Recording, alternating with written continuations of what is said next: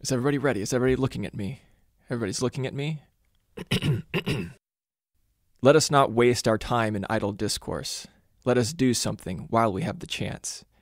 It is not every day that we are needed, not indeed that we personally are needed.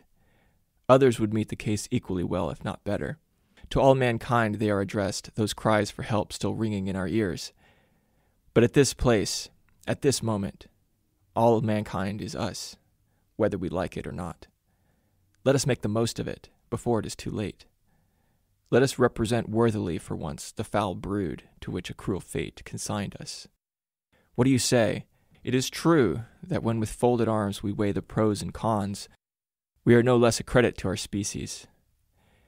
The tiger bounds to the help of his congeners without the least reflection, or else slinks away into the depths of the thickets. But that is not the question. What are we doing here? That is the question. And we are blessed in this, that we happen to know the answer. Yes, in this immense confusion, one thing alone is clear. We are waiting for Godot to come.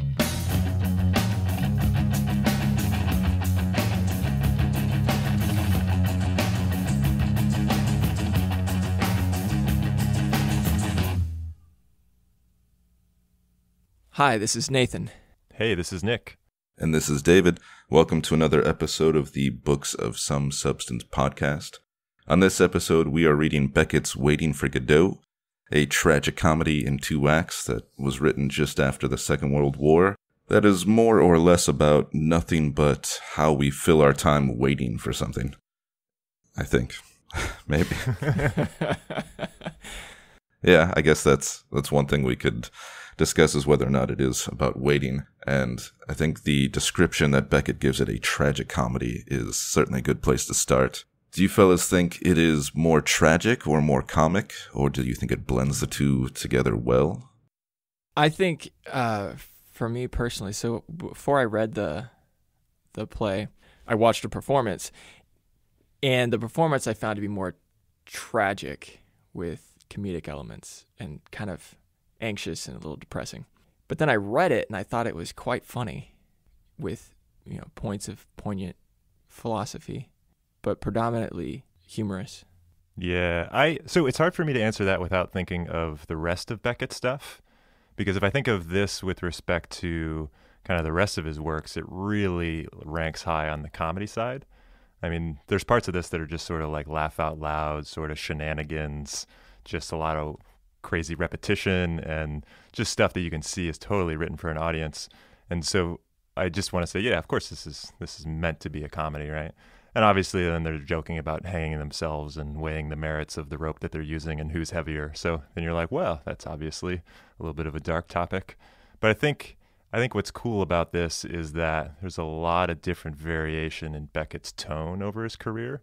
And I like this because it rides that line of being so funny that it's accessible, but there's enough stuff going on underneath that it completely has a nice foundation of everything philosophical, all that good stuff. And so I just view it as a really useful, inclusive trick to the audience. Like the comedy is a vessel for like I'm going to trick you into having a good time before you realize you're actually thinking about death. Or before you realize that this is how you waste your own life. Yeah, exactly. Your own Waiting for Godot is actually watching the play Waiting for Godot while you're waiting for something else to happen that never happens. Yeah.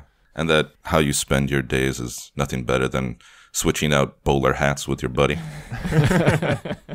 That being said, I think I would watch a play that was people just watching this play. Waiting for Godot. And that may already exist because everything exists on the internet and the world. But I'm just putting that out there. If somebody wants to patent that, I would be an audience member. That'd be a hard pass from me. So I guess the waiting. Let's go with the title, right? So there's a huge element of time here, and it's split up into 2 acts. And my question to you guys is, how much time, if any, passes in this whole thing? Do you mean, are we like in the perspective of Vladimir where we think just a day has passed? Yeah, or is it a day? Is it a purgatory? Is this a fantastical thing? Well, I think there's lots of clues that this isn't the real, where this isn't supposed to take place in any sort of real world. So I can't help but read, not just the passing of time, but the characters themselves is allegorical. So time is passing, and they refer to it as a day. Or Pozzo had been traveling for 6 hours. He also looks at his clock or at his pocket watch, and it says it's been 60 years. And another time it stopped. So it's time as a abstract concept, but I don't think that it's infinity has passed. Yeah, but they're also, as characters, they're kind of obsessed with it in a way. And then there's also this middle ground thing of how many leaves are on the tree, right? So some have come back, and it certainly seems like 2 more for only 1 day to have passed. But it is trying to establish a thing. I think it just comes back down to the fact that one of the things I really love about Beckett is that reality, that he's not trying to put it into this totally surreal, like way out in left field thing. He's messing with it enough to sort of transcend it and to make it a topic, but not to push it so far into a fantasy or so far into realism that it's committed to one side. It's really about the experience within time, but time doesn't really matter. But it is still just this curious thing when you get back to the old title of this of, is this really just a topic of us waiting for something, whatever that may be? I think that's kind of where it is. It's not that time doesn't matter. It's that time is fairly relative to each of the individual characters. And they do share a sense of time, especially the 2 main, Didi and Gogo, right? They talk about how much time they've spent together, 50-odd years, doing this or doing that. But each of them sort of have a different sense of how much time has passed, which is part of the humor, why they can't remember what they did yesterday, where they were yesterday, what seems familiar, what doesn't seem familiar. And I think that's part of the joy of the play in a sort of greater scheme, which is that people have very individual reactions to things. Yeah, and there's this nice little exchange that I think sums up a lot of that. And so Didi says, "That passed the time." And Gogo says, "It would have passed in any case." And then he replies, "Yes, but not so rapidly." Exactly. You're like, God damn, that's the whole thing. Well, certainly, I mean, a lot of the action, if you could call it that, in the play is they're attempting to pass the time more rapidly. And they try to trick themselves into passing the time more rapidly, but because they're aware that they're tricking themselves, they never can fully engage in whatever it is that they're trying to do, whether they're switching the hats around or exercising or fighting or whatever. Everything is simply motivated to pass the time. Nothing is motivated in itself, except perhaps when in the second act, when Pozzo and Lucky, the slaver and slave, fall down and they go to help them. That almost seems to break their waiting. Yeah, because it's like quite literally the only thing that happens. I mean, I guess outside of them arriving and stuff, right? Yeah. But yeah, it is sort of the climax, if you will, of a thing occurring. Yeah, that's actually a great point. Maybe that's what he's getting at, is however much you're in your head about this concept of waiting and time, the only thing that can possibly change it is external. It's hard to make definitive statements about what Beckett meant because, I mean, it's so sparse, but also everything that he says, everything that's in the play also seems to be, a joke about the thing in the play. So the jokes kind of carry it along, but because the jokes never stop, it's not clear what is actually being said, other than I suppose that they are in fact waiting. But Vladimir, one of the 2 protagonists, and maybe the main protagonist, he seems to be the one who does most of the thinking. When he observes Pozzo and Lucky in this, when they've collapsed and can't get up, he says, "We are no longer alone, waiting for the night, waiting for Godot, waiting. All evening we have struggled, unassisted. Now it is over. It is already tomorrow." And then Pozzo says, "Help." That seems to suggest to me that the only way out of this waiting in perpetuity for death or for insight or inspiration or salvation or what have you is to help those around you, and that is the escape, or that is Godot. Do you find actually some sort of moral in all of this? Oh man, it is a total morality play. Wait, you don't? I mean, I was thinking this as like a nothing play, right? Nothing is more real than nothing. I mean, I kind of bounce back and forth because I see it as it's like I see it as like quite a sincere morality play underneath a veneer of absurdity and mockery. Interesting. I don't think I've ever perceived Beckett as a potential moralist. More so somebody picking apart the contradictions and the absurdity of it. There's something that maybe influences the way that I think about this play is something that occurred in Beckett's life, which was when World War II started. He was living in Paris, and he wasn't an especially political person, and he was from Ireland, which was neutral, so he could have returned to Ireland. But rather than doing that, he stayed in Paris and joined the resistance. And he didn't fight, but assisted in the resistance movement against the Nazis, and was very close to getting arrested by the SS, and fled at the last minute and waited out the war in southern France. And thinking about what that must have been like, he was working as a agricultural laborer, just waiting for the war to end. He had no control over it. He was far from home. And he had put himself in that situation because he had done something, presumably that he felt was morally right, even though it put him in this very compromised situation.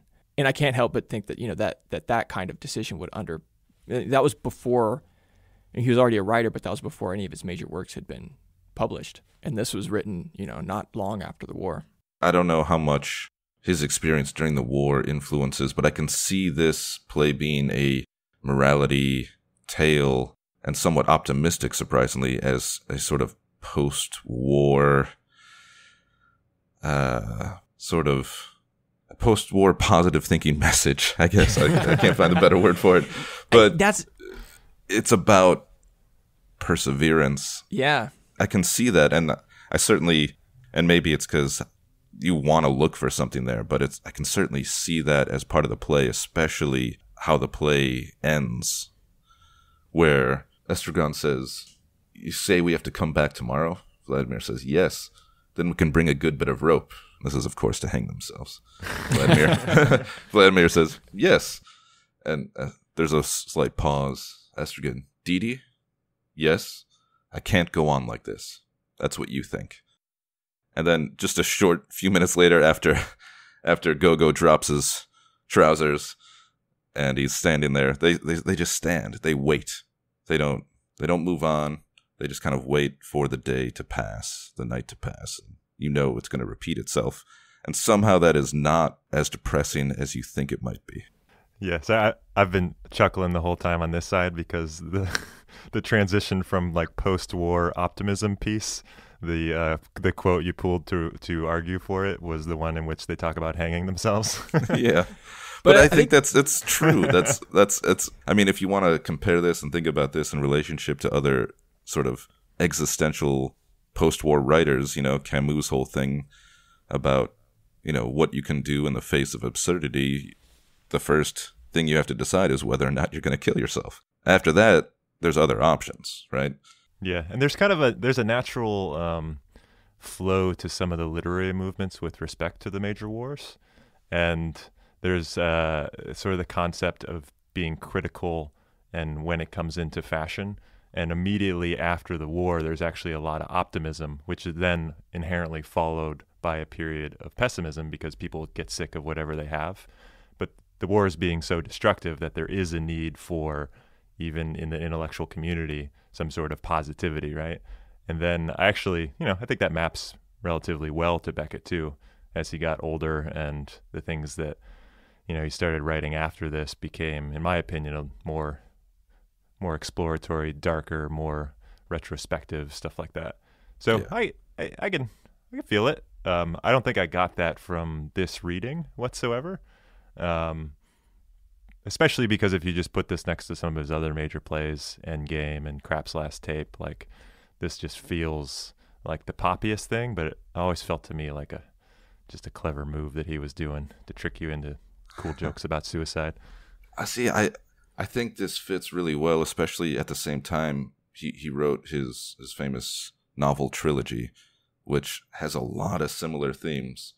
I mean, there's this idea of going on, which comes from I think it's probably Beckett's most famous quote, which comes from The Unnameable.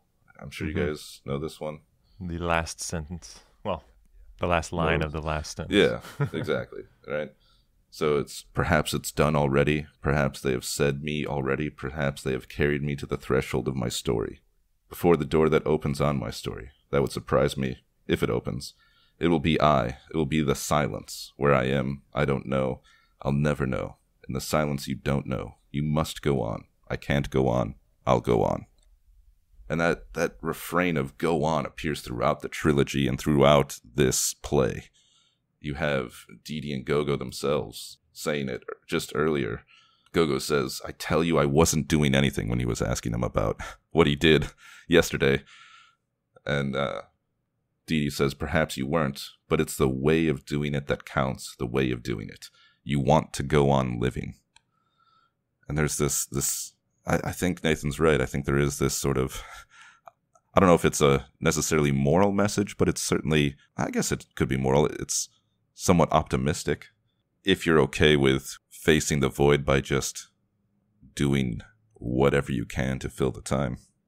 There's one other point that I want to bring up about the play that, it's not, we have these two characters who are just waiting, but if they were just waiting and it was just them, there's nothing to compare them to, then I think it would be more open to interpretation. But I can't help but compare them, and I think it seems to me that because of the sparseness of the play, Beckett intends you to compare these two characters who are waiting for Godot with the two characters who are not. And that's Pozzo and Lucky, the slave and slaver, who pass by. And they're, with the exception of a boy who's the messenger of Godot, they're the only other characters in the play. And they experience a very different fate than Vladimir and Estragon. I mean, I think partly it's because, maybe partly because of my temperament, but also partly because of the stripped down nature of the play, that everything seems to be symbolically significant.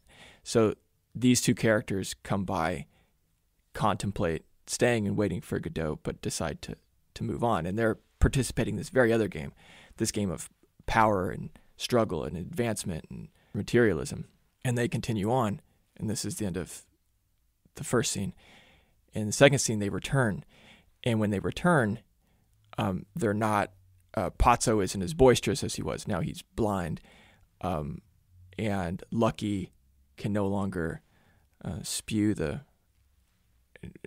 academic nonsense that he was spewing before because he's mute. Thankfully. And then they collapse and they can't get up. And the only people who can help them get up are, our two homeless poets. And that to me, I can't help but read that as being a very moral message. That, like, in spite of everything, they don't have anything. They don't have any material possessions. They hardly have any hope. They don't know what they're waiting for, but they've persevered in this waiting on something that, I read it as a divine. They're waiting for God to reveal himself. And because even though they don't receive any message, just that waiting itself keeps their eyes open, keeps their brains working, and maintains their ability to communicate and help those around them. And because night's coming for all of us, we're all going to die. They're going to die. Pozzo's going to die. Lucky's going to die. And you can maintain your awareness of that, or you can participate in this illusion, and participating in the illusion will eventually be worse than the waiting. Yeah, and you hit on a thing that I think is another important thing to discuss, which is Beckett's relationship with religion and sort of where he comes from with respect to that. And so Beckett, grew up in Ireland and kind of upper middle class Dublin, very apolitical to start, sort of in a classic like suburban scenario. Parents not necessarily artistic, but he kind of went through that path and was always a little bit detached from that, but had the same fervor of religion without religion. I think you can read a lot of his works through that lens, and it starts to fit, is that there is that entity that is so strong and passionate, but it isn't necessarily traditionally religious. But I think another thing that comes into play here is one of the things that he identified a lot with was the concept of quietism, which is within the sort of Christian sense, it's basically the idea of, accepting like a greater God, right? But if you take it in sort of the Beckett sort of secular religious sense, it's sort of is just acceptance.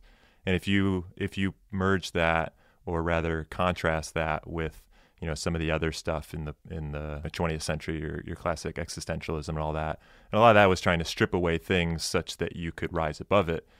But I read from Beckett, especially with the I can't go on, I'll go on, is that acceptance that this is going to happen anyway, and I'm going to get on board because fighting it is not necessarily a productive or useful thing, and I'm just going to roll with it. And I think I'm still like hung up on the is this a positivity type of thing, because I read it not necessarily as apathy, but basically the intelligence of acceptance and understanding what that does. Because with the exception of, kind of the French resistance stuff that you mentioned, he was notoriously just like really outside a lot of this stuff. He was not active members of these movements. He was sort of disconnected, a little neurotic, always off in his own head, somewhat moody. And so he was exploring a lot of this stuff, like what's his relationship as an individual to the whole. And, possibly there's a poetic overlap there where, at some point, you can't go on, you'll continue to go on. And so you have to participate, but that's like what it comes down to. And so I think there's a lot of that shows up in here, especially with, sort of those end quotes about just continuing to move forward and time's going to pass without us. We might as well just roll with it. And so that's the mood I get, is not this resounding like, fuck yeah, like optimism, but more so like, well, what's the point if you're not going to roll with it? It's going to move without you. Like, just quietly accept it. But I think, considering when this was written in the post-war in France, which was, destroyed, and the psychological upheaval that caused, and that Europe as a whole was kind of losing its faith in God, and people really didn't know what to do. Like, I think it's easier for us to say like, yeah, just roll with it. But at the time, maybe that was more of a resounding message.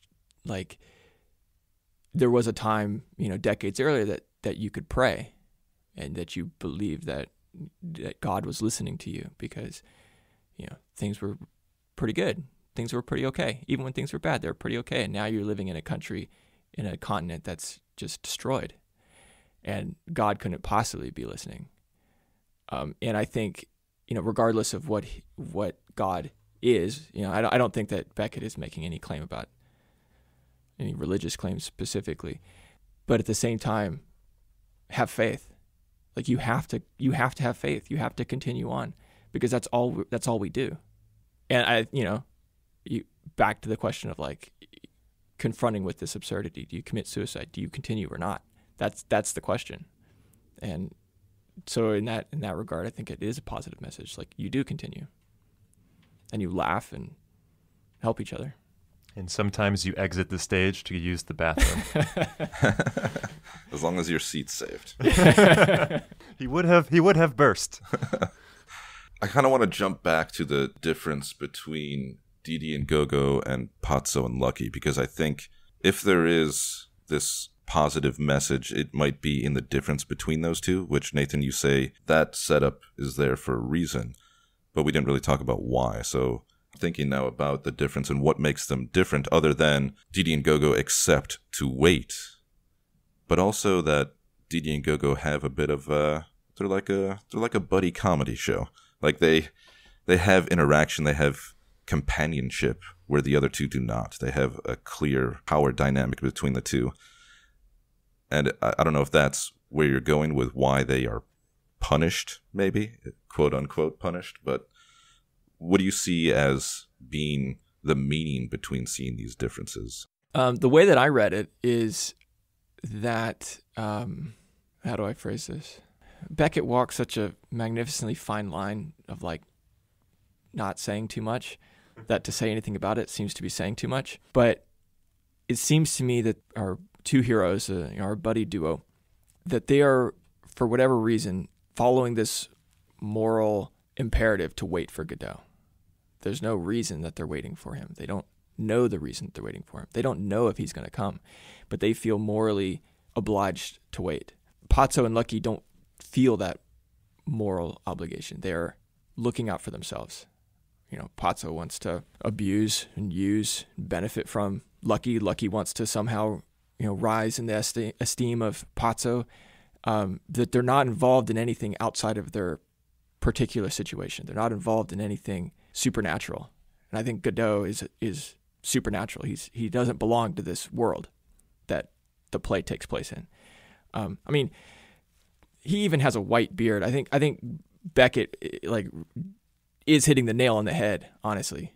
And he's joking about it. It's a joke, but Godot has a white beard at the end. Godot doesn't do anything. His name's Godot, G-O-D. Even Pazzo's like, are you waiting for Godot, Godine, Godet?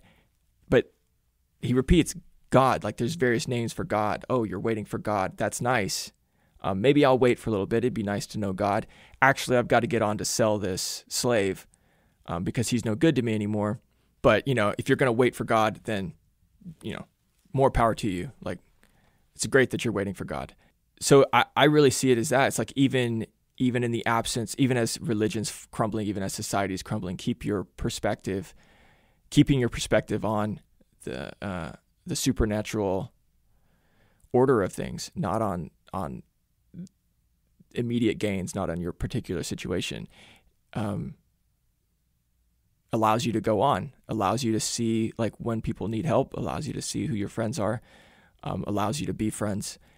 And Pazzo and Lucky don't have that perspective, and so they are reduced to a simple power dynamic, which, for reasons unexplained, in the passing of one day, come back blind and mute.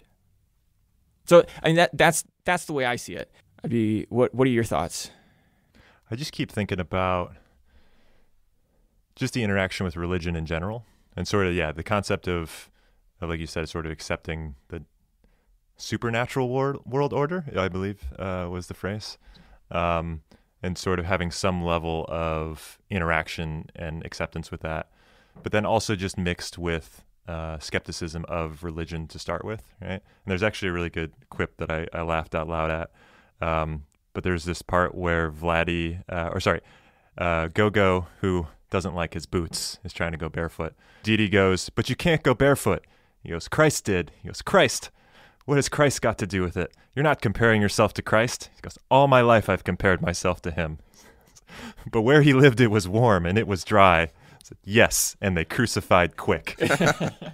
So yeah, I do completely agree that he's trying to walk that line, and if you mix it with his relationship with religion, but then he's also taking a dig on that side too. And so I think he's, in a lot of classic Beckett stuff, he's straddling a lot of stuff at once, and he's trying to figure out what that balance is. He's not, like as you mentioned, like trying to put too many words to it is difficult because he already wasn't putting very many words to it. And so he never once is trying to push some sort of philosophy, but I think it's more of an acknowledgement that there is a philosophy, and that's for you to figure out. I wonder, Beckett, and the two of you can speak more to this, I'm sure, but over the course of his writing career, pared down his writing more and more and more to get to what it was that he was essentially trying to say without saying things that didn't need to be said or confusing the matter.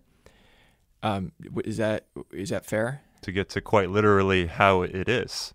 Yeah. Which, if you're familiar with that book, it's just this choppy, very almost like proto-prose, like before it exists. It's just this, these boulders almost of a man crawling through the mud. Yeah. Beckett more and more got, I think, obsessed with figuring out what the subjective I was. Like that, everything gets reduced to this idea of, okay, I am this being that thinks. What outside of my thoughts exists, if anything? What outside of this, corporeal experience, is that real? And just became very obsessed with the I and the self in relation to the world, or in relation to itself. Yeah, which is why placing this along the trajectory of his works is kind of tricky, right? Because you see the end point. I feel like this doesn't fit as well with the end point. Yeah. But it certainly fits pretty well with some of the earlier Murphy and Mercier and Camille. I mean, that's another buddy comedy. But aren't the seeds of that already placed? I mean, this maybe compared to his there. later work isn't as sparse, but it's pretty sparse. Yeah, I mean, it's turning the knob, right? But like when you crank that knob even further, when he gets into, it's not only is it more difficult to comprehend and stretches you as a reader, it's exactly kind of what David said. It's like it's trying to push that concept, and I feel like when you push that concept, it actually even takes it out of things that we can classify. It's more like truly metaphysical, like what is this thing really? And that's honestly some of my favorite parts about getting into Beckett is like you really lose the words to sort of categorize it. Is he talking about existentialism or is he talking about this ism? It's just like, no, it's actually the experience at some level of you being inside yourself. And what does like that even mean? What does you mean? What does the self mean? And all that. And it just gets so stripped down and so abstract that it like, I don't know, I think it's unparalleled. I can't think of anyone else who's done that. No, because outside of this and Endgame, everything that sort of follows, it's really just almost entirely a person, a narrator. There's not a lot of interaction, which is why I was thinking maybe it has something to do with the relationship, or this was just maybe a transition period because Beckett really doesn't do a whole lot of relationship material ways people interact with each other. Well, there's regarding the relationship between Vladimir and Estragon is mostly comedic relief, right? I mean, he doesn't. Vladimir says all the interesting things, and Estragon misunderstands him, and that leads to comedy. Yeah. There is an idea that they are actually, if you want to, there's a lot of interpretations that they are really two parts of one person. The dualism. Yeah. Yeah, you could totally see that. I also feel like that's like the classic, like, of course, Beckett was talking about dualism the whole time. Yeah, two aspects of a self, or how we interact with ourselves. Right. Having conversations within our own head, too. Like, who are you talking to when you have a conversation with yourself in your head? Yeah, that's fair. We've kind of moved around away from the classic, is this of substance? But sometimes it's still fine. Yeah, but I think based on our conversation, you can assume the answer is yes. But, a play that has been in production nonstop for nearly 70 years, you can't not call it of substance. Or can we? I can't. And if you can, then you're full of shit. Well, I wonder, like I feel this way about a lot of existentialist stuff, to be honest. It's like, it was really interesting to me when I was 21, when I was 18 to 21. But a lot of times I read it and it's just like, this is so navel-gazing. Like, get out and do something. Like, ultimately sitting in your room, like examining your own head, doesn't get you very far, because that's not the biological creature you are. And you're not in control of your fate. So learn what your fate is and then live it out. That's your responsibility. And then you have on top of that the post-war, so you had a whole society that was basically experiencing the upheaval of being 17. And we don't have that society right now, And so to me, this work and works like this feel like they make much more sense understanding the context from which they come. But I guess I want to ask, do they have value now? Does it have value now, right now, to you? Yeah, see, so I still listen to all the same records when I was 18 to 21, so these books are still hitting it. So just not going to change forever. But I think actually one of the reasons why this is not my most favorite Beckett is because it happened before he got into that later period where I think he got outside of and removed these, call them attachments to isms, if you will, to sort of popular philosophies and whatnot. And I don't think he was ever directly a vessel for that, but you could see that he's churning on these things. And so I think one of the reasons why the trilogy, even if he doesn't like to refer to it as that, why that's so important is because... What was the name of the trilogy real quick? Malloy, Malone Dies, and The Unnameable. Mm-hmm. So those they really try to deconstruct and get outside of all of that by getting totally inside one person's consciousness, right? And so I think that has the most power of any of this. But something like Waiting for Godot, and why it continually resonates, is that it is a path towards that. And to me, it's not as like just total, we'll use navel-gazing, even though I like this shit. But, like Sartre's Nausea or something, right? That book is great. I love it. But that one is really kind of preaching a certain type of thing. And I think this doesn't fit as well into that category. It's almost exiting that. And if you follow him to where he's leading, I think it's super powerful. Yeah, I'm more with Nick on this one. I don't necessarily see this as excessive navel gazing. I really don't. And I think Nathan's idea of, just go out and do something, then you can't help but you kind of are living like Pozzo a little bit, because you're getting away from I guess waiting. But now I'm going in circles with my own logic here in my head. That's what happens. Yeah. That means you successfully interpret it because you're replicating it. Well, yeah, because and that's the thing. I go back and forth, and I think that's why I like this play. Even though I agree it's not the best Beckett, I really still love it because there's so much fun to have just thinking about and interpreting it. And I go back and forth. At moments, I'm like, this is dull and repetitive, and this is a bigger waste of time than what these two are doing. But then I'm like right there with them, like, you know what? That's really what life is. We just gotta have a little fun. We wait for fill in the blank, God, art, purpose, meaning, what have you, to come, which it never will. Not really. But I guess that's my point. I mean, I feel like that's to me, the feeling that a word is going to come, a message is going to come that's going to alleviate this existential burden of going on, is a very adolescent way of looking at the world. Like, you are an animal. You are here to eat and fuck and travel and work and sleep. You're here to do those things, and that's it. And is that the order in which you do those yourself? I do them simultaneously. It's gonna be a mess. So it's not more the better. It's not waiting, it's accepting. And once you accept, then you're not waiting anymore. You're moving. But I don't think that's true. I think there's this idea that, especially in Vladimir, there's an acceptance of waiting, of knowing that you are going to wait again and again and again. I think that's what the play is. I think that's what it is. I think it is acceptance. I mean, I agree. He's accepting that he's waiting, but I think that he exists in this world that Beckett created, and I think that there's a flaw in that world, which is that there is nowhere to go, and you go to the grave. Perhaps the most poignant way to wrap this whole thing up is this exchange between Pozzo and Estragon, where Pozzo says, "I don't seem to be able to depart." Estragon says, "Such is life."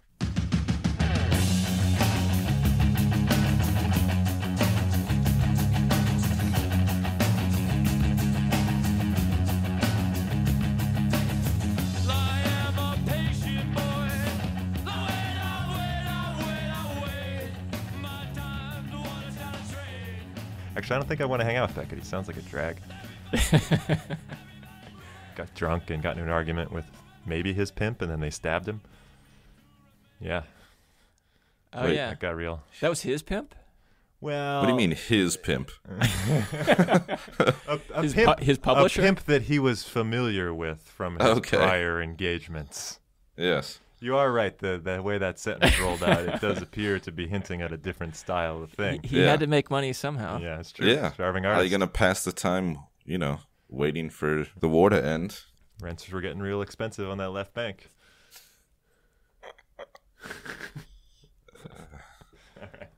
Well, if that's not a good way to end, I don't know what is.